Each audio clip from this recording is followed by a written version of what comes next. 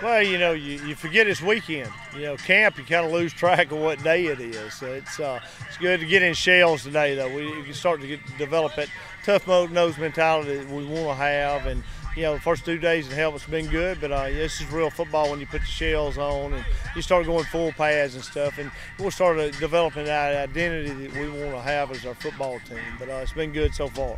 I know it's shells, it's not full contact, but they can still get a little more contact. That's got to bring some more excitement. It really does, and we don't practice the same way when we're in shells full pads. It's pretty physical practice, so that's going to be good for us, And like I said, just continue to bond as a team and come together. Had a great chapel this morning, being on Sunday, and just people growing as a person, as a player.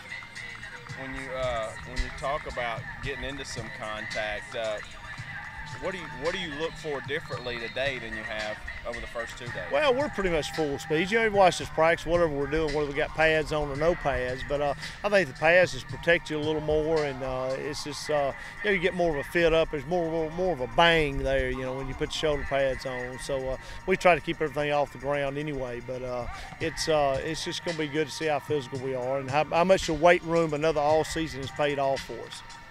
We mentioned the other day you had a lot of these guys, most of these guys here during the off season, but you got a few guys that have just come in for camp.